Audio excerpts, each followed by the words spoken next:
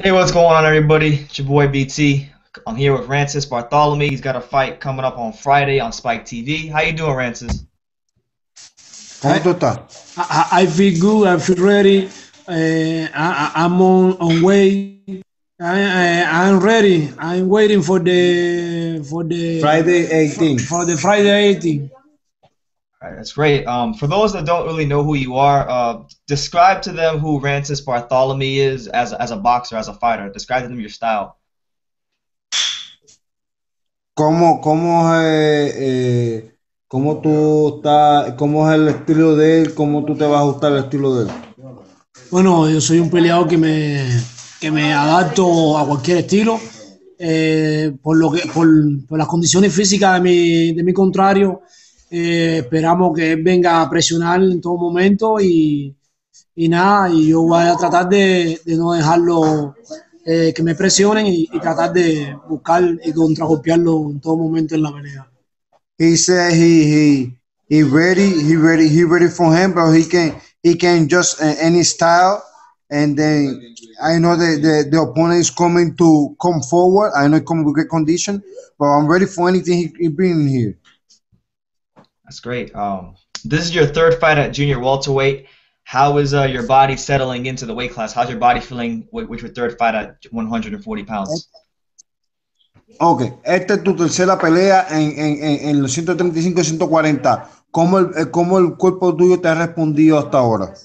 Tengo la capacidad esa de bajar y subir de peso y creo que mi cuerpo son pocos los que podemos hacer, los que tenemos esta condición, que ahora mismo estoy en peso, 135 libras, y no tengo problema, estoy comiendo 3 comidas al día y nada, creo que soy uno de los pocos boxeadores que tiene esa característica que puede subir y bajar de peso. Yes, he say he feel good in 135 and 140.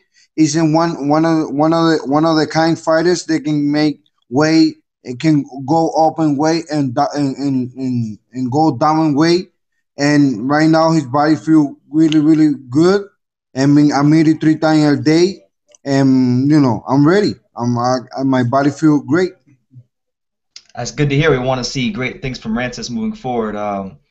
You're fighting Denis Shafikov on Friday. What do you know about him, and how do you feel your style matches up with his? Que vas a pelear el viernes con Cháfico. ¿Qué tú crees del estilo de él y qué tú crees de cómo tú vas a pelear a él? No, la verdad que no he visto nada de él que me impresione.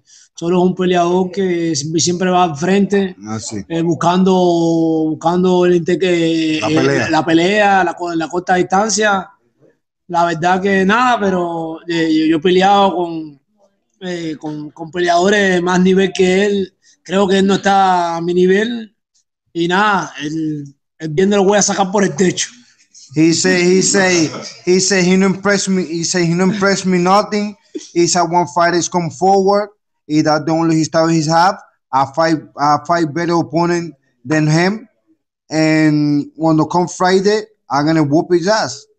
That should be. I'm looking forward to seeing the fight. I think he's gonna put on a good performance. Rances, you said that you like to jump to 140 and 147 to fight there, or to 140. You're at 140 now, and you want to jump up to 147. Who are some of the big names you'd like to fight in those divisions? Que tú estás pensando en el futuro a pelear en 140, 47 o qué nombre tú estás buscando para en el futuro. Bueno, yo soy un profesional, ¿no? Yo ahora lo que tengo ahora en mi mente es sacar del medio a Cháfico y después veremos qué pasa. Si hay una oportunidad de pelear otro título en las 140 libras, sería algo grandioso. Pero si no, esperemos qué es lo que decide mi equipo de trabajo. Okay. He say right now he's really professional. Right now we think in Denis Shafikov, and after this fight, so I want to fight for 140. I want to get another title 140, and I have to sit down and talking with my team, and then see what's going to happen, the plan for the future. Okay. All right. Yukiyoris Gamboa is fighting a common opponent this week. He's fighting Highland Williams on the undercard of Luis Ortiz and Brian Jennings. If he gets past Highland Williams, which is somebody that Rances did very good against, would Rances ever consider fighting him at 135? Because that would be a huge fight for the Cuban boxing fans, because Rances is a big name and Yukiyoris is a big name. He says, si Gamboa puede pasar a Highland Williams, que ya tú lo ganaste, ¿tú crees que se podría hacer una pelea entre tú y Gamboa en 135 y eso fuera una pelea para la popularidad cubana? No, la verdad que yo siempre lo he dicho y me han mantenido así, al igual que Gamboa lo ha dicho. No, hasta ahora lo que nos han hecho entender la televisión y los promotores que no hay negocio, no deja nada en la mesa que peleemos dos cubanos. Y esto se trata de buscar la mayor ganancia económica para el boxeador. He said right now, I'm not thinking right now when find Gamboa. The same thing. Press ask Gamboa, he press ask me, but that fight, it's nothing economic in this fight. Especially for Cuban, because it's not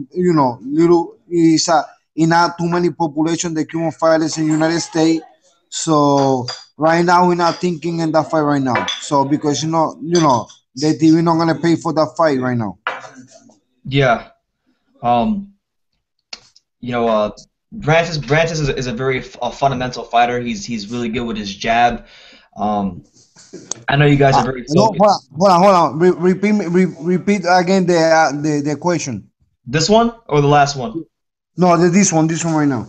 Oh, I was gonna say, Rances is a very fundamental fighter. He likes to fight behind his jab, and he's very good at switching styles.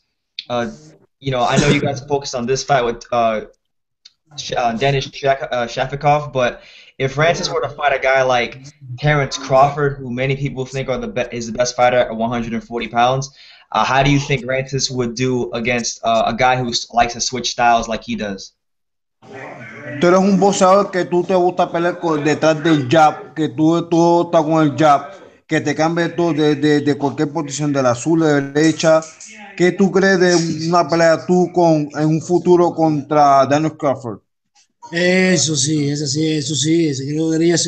Creo que esa peleita es la que creo que para el año para el finales del 2016 o 2017, creo que sería una pelea muy interesante para la fanaticada. Dos peleadores similares que se miran, que trabajan bien el contraataque. Dos peleadores muy técnicos que los dos sabemos pelear de izquierda y de derecha. Creo que sería una pelea muy interesante. La está mencionando y creo que sería un gran peleón del interés del mundo boxístico. He like that fight with Crawford, so maybe can make the fight in the end of 2016 or beginning 2017. We have a similar style. He can change the right to left or left to right. We can just any style, and that's going to be a great fight in the for the future.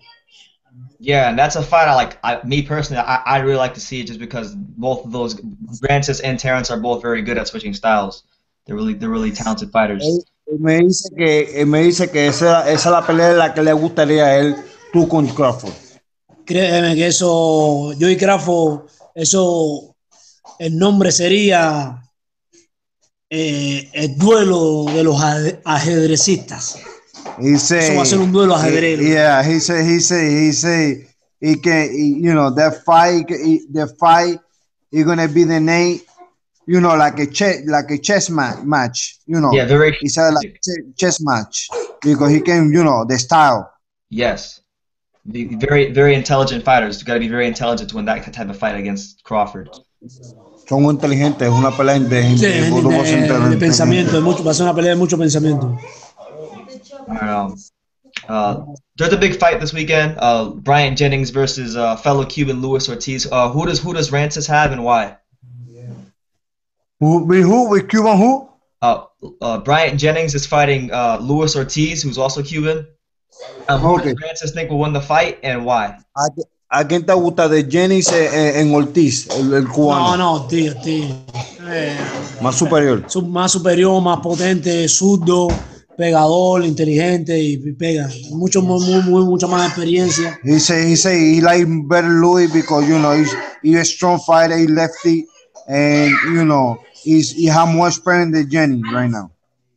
Okay. Does Rances see any similarities in his fighting style to Luis Ortiz, even though he's a heavyweight? Que tuve el estilo tuyo similar al de Ortiz. Sí, Ortiz es un peleador que sí, inteligente, que piensa arriba del ring. Yeah, he can see some similar style like mine, because Ortiz is like smart and inside the ring. He's a great fighter. He uses the jab a lot. Yeah. There's definitely a lot of similarities between those two. I wanted to transition to talking about. I wanted to ask you guys two questions that kind of don't have to do with boxing, and then we're gonna close it out.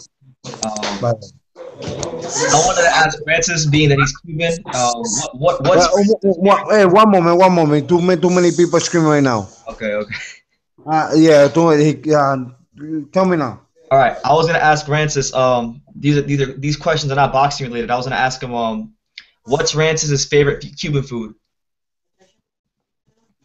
Un fanático estaba preguntando cuál es tu comida favorita cubana. Mi comida favorita cubana, arroz moro, carne de puerco y tostones y yuca frita. He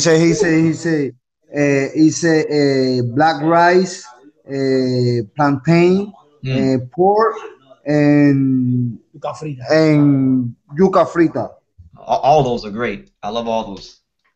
Ese que le gusta todo. Oh, good. I'm in Miami, so we have tons of Cuban food around here.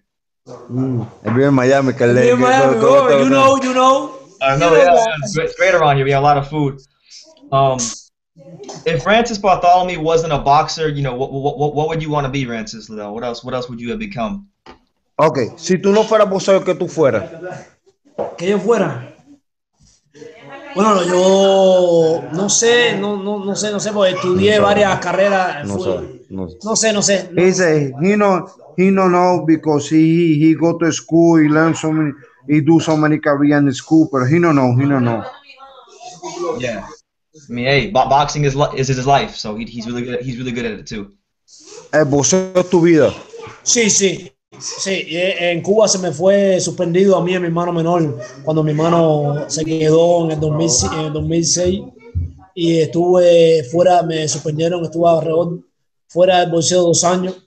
Pensé en un momento por dejarlo al llegar a Estados Unidos, porque al recibir mi primer salario trabajando en un hotel de la playa en South Beach, yo nunca había recibido $1,500 por trabajar. En Cuba yo nunca tuve ese dinero y me creía que que con eso podía vivir y podía ser. He said when I was in Cuba, he get punished. He get punishment because his brother left Cuba, and then he not allowed to fight in Cuba for 2 years. And then when he came to United States, they was living in Miami. He was working, and the first check he made 1,500, and he thinking to quit boxing. Wow. Well, thankfully he didn't. So because the fight fans, we're glad. We want to watch Rances fight. He's very talented and he's very fun to watch. He say, gracias que no te retiraste porque la fanaticada boxística dice que tú eres un gran boxeador. Thank you, gracias. La verdad que eso me compromete más con el gimnasio y me da más responsabilidad a la hora de prepararme para un combate. Sé que la fanaticada está pendiente. He say thank you, and I'm working more hard because I know the fan base is support me 100%. Yes, and is there any message Rances has to his fans, to the boxing world that he'd like to say right now? ¿Qué es lo que tú quieres decirle a los fanáticos? A toda la fanaticada, en especial de Miami, porque como sabemos todos, Miami es la segunda Cuba Libre, Sí, Cuba Libre. la verdadera Cuba Libre, la segunda Cuba Libre. A todo Miami, atención, a la Florida entera. December 18, don't miss. Keep blast. ¿Cómo se dice? Luchando. Keep blast. You're gonna, you're gonna Keep blast. He gonna win the second title. Don't miss. Oh, we won't. He say all the Cuban community in Miami, because Miami the second Cuba. I say everybody don't miss my fight. The Keep Blast is coming. All right, so for Brendan Taylor, True School Sports, Rances Barthelemy, and Carlos, signing off. Thank you guys. Watch this fight December 18th. Spike TV is going to be a hell of a show. One of the best fighters, 140 pounds. You're not going to want to miss it. So stay tuned, guys. Thank you. Thank you. Thank you.